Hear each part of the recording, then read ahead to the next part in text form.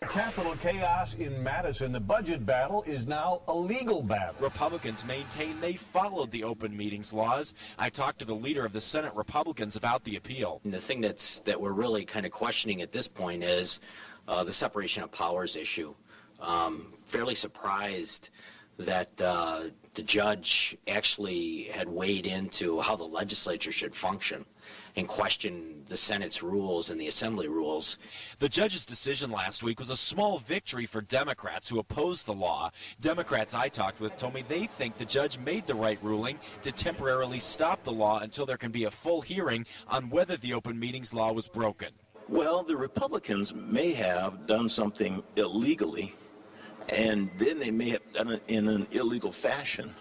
So I think it's up to the courts to straighten that out.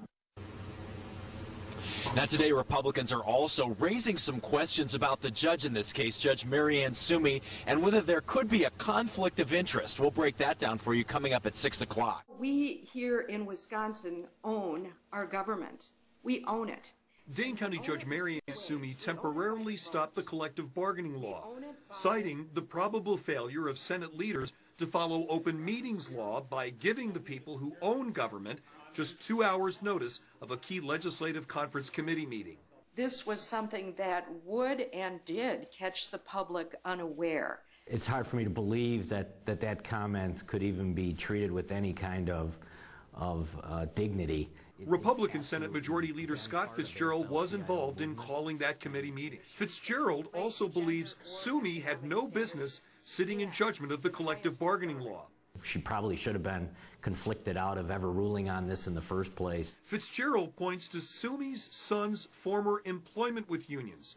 In a statement of response, Sumi wrote, "My kids are adults. I do not consult my family about my decisions." The appeal focuses on Sumi's decision, arguing while the judiciary can evaluate legislative actions when those actions are complete, it may not stop the legislative process in its tracks.